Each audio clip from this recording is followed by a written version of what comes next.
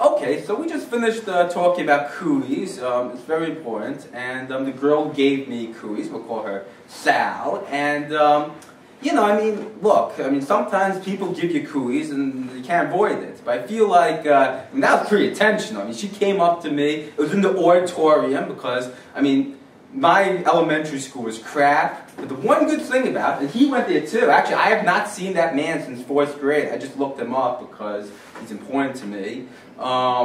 Yeah, I mean, the one good thing about elementary school is they actually had a movie theater inside the elementary school that they let us watch during recess. And that's where the cootie incident happened. We were going down the rows, and then she touched me, and then she said, I just gave you cooties, and you gotta go give it to someone else. I mean, well, besides her, like, intentionally giving it to me, I gotta go give it to someone else? Like, that's like those guys from the airplane saying there's always anonymous gay sex who spread AIDS to everyone. So, like, she's like that guy if she was a 3rd grade girl giving cooties. But anyway, yes, Mr. Cam Brand was mentioning that I recently emailed her. I moved from the Bronx in 5th grade, 6th grade, I guess. And I hadn't seen her for the last 6 years, but you know, sometimes I would think about her, you know, because she was, you know, my girl next door.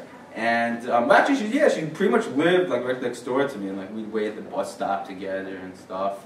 You know, it's like a Taylor Swift song, you know, you and me, we belong together, you know, like, it's a typical Thursday night, she's listening to the kind of music she don't like, she'll never get your humor like I do. We're on the bus, we're waiting for the school bus to come, it's raining hard and I know it's done, we'll get on that school bus someday. Anyway, Taylor Swift, she's pretty good. See, it was not a Katy Perry song or a Acacia song. It was a Taylor Swift song. Not even a Hannah Montana song. Only Taylor Swift could express what me and Sal had. You know, Taylor Swift does a lot of those kind of songs, like the little boy she used to play in the pumpkin patch with his little girl, and her dad would joke, oh, you guys will get together someday, and they'd laugh, and then, you know, they end up marrying each other. So that's what it was like, you know. She was my Taylor Swift.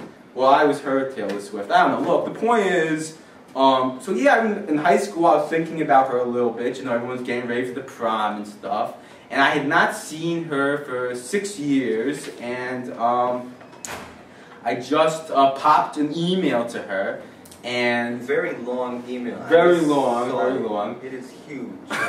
Yeah. An essay to her. Well, like a project. Like, what is this, 15 pages? Well, yeah. The thing about is, I got through high school by plagiarizing all my essays. So when I write love notes, like the first place I went was Spark Notes, because that's what I was used to doing. And I actually ended up plagiarizing a classic love letter to send to her instead of writing my own.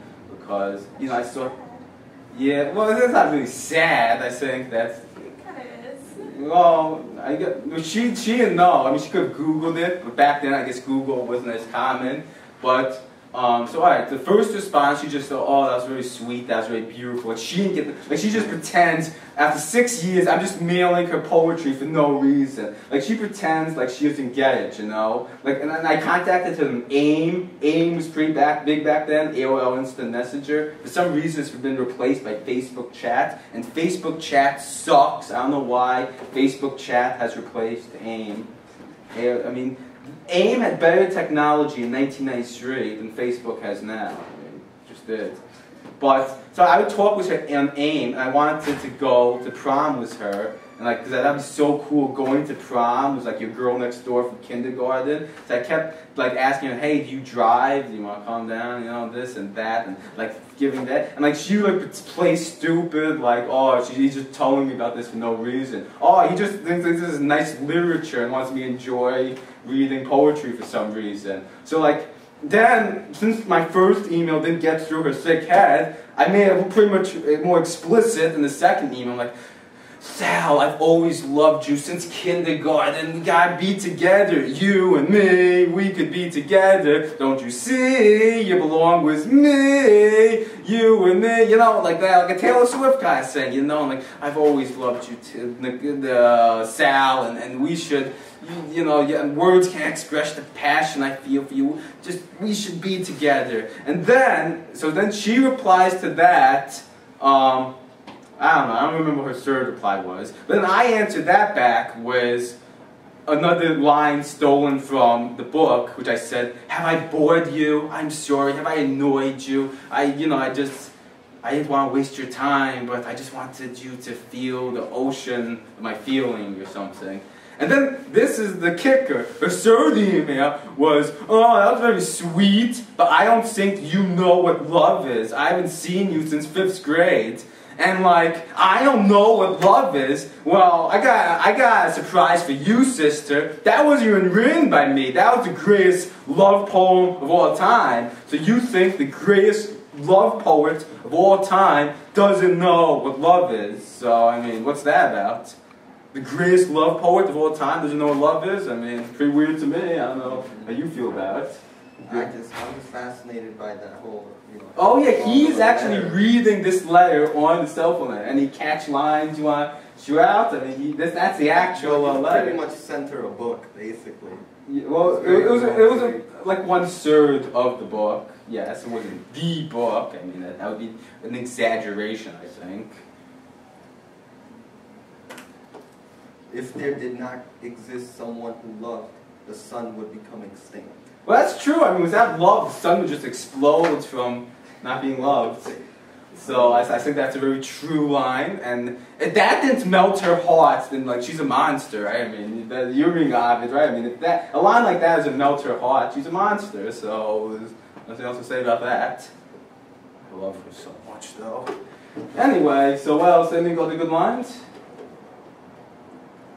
There's a lot of deep hearts, sage minds, take life as God has made it. Oh, that's beautiful. That's religion right there, man. That's like poetry out of the Bible, you know. Oh, joy of the birds. It's because they have nests that they sing. Oh, and that's good, right? Because if the bird didn't have the nests, you would have nothing to sing for. What about this one? Does she still come to the Luxembourg?